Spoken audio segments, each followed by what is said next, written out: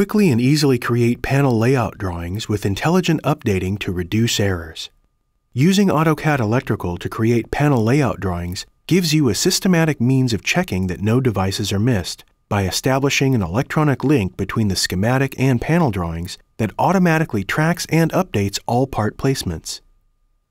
Once the schematic creation phase is complete, AutoCAD Electrical extracts a list of schematic components for placement into panel layout drawings. Users choose the panel location and a physical footprint representation of each device to be inserted into the layout, and a link is automatically created between the device and its representation. Any changes to the schematic or panel representation automatically update the other.